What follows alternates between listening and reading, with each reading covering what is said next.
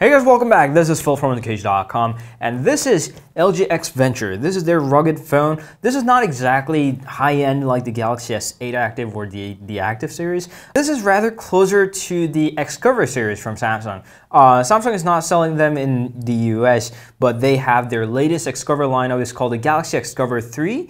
And that has the similar specs to this guy. We'll get into that just in a second. So this is what the packaging looks like. There is the unlocked version that is sold in the US or in Russia, and then this is the AT&T version. So this is their branded packaging. That used to be really hideous with the white orange or the white blue in the later generation, but now it's a whole lot better than their previous one. There is a phone itself, and then there is their campaign, don't drive while you're on the phone.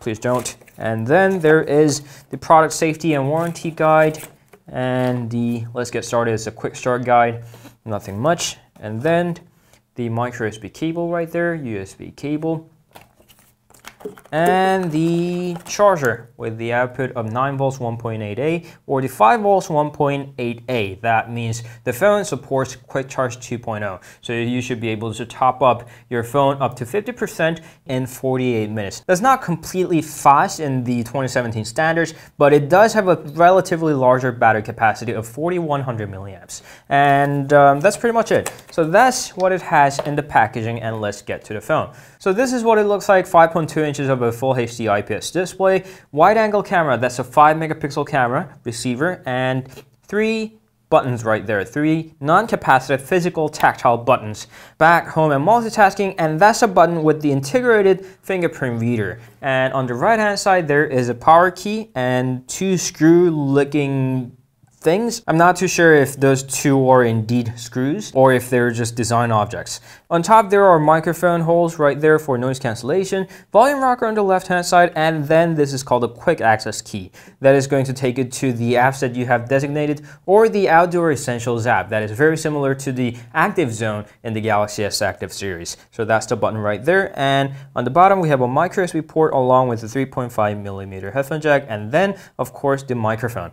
On the back there's a 16 megapixel camera with the LED flash AT&T logo. If you get the unlocked version, then you wouldn't have this engraving on it. The battery is built in, you cannot replace it. LG logo, and the speaker grill is on the back. Not exactly my favorite position, but we'll have to deal with that. Now let's turn the phone over and turn it on. The internals are pretty modest. It's got the Snapdragon 435 of octa-core processor, 2 GB of RAM, and 32 GB of expandable storage. You can do that through the micro SD card slot on the right hand side, and the rest is pretty simple. Android 7.0 Nougat, 4100 mAh of battery. This is also mil-spec certified with IP68 water and dust resistance as a rugged phone, of course. And there's a settings screen, so let's go through them quickly.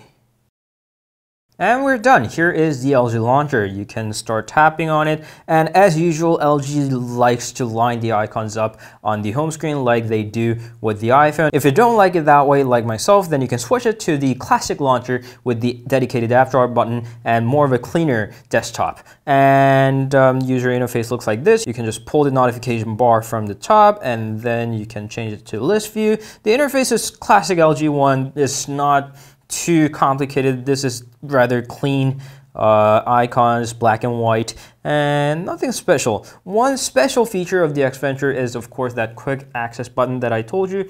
This is called the quick button, and by default, it's going to fire up the Outdoor Essentials. It looks exactly the same as the Galaxy S Active's Active Zone. It's got barometer, activity, weather, flashlight, exercise, and compass.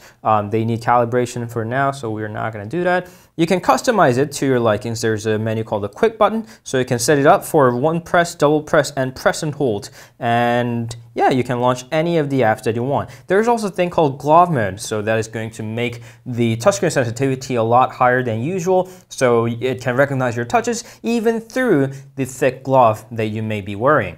This is definitely cheaper than the Galaxy S8 Active or the S7 Active even, because it's got the lower specs. But as long as simple, rugged phone is what you want, the LG X Venture doesn't sound too bad for now. I'm going to use it as my daily driver for a few days, then I should be able to tell you more about the LG X Venture, how it battery life is, how the camera is, how its overall performance is.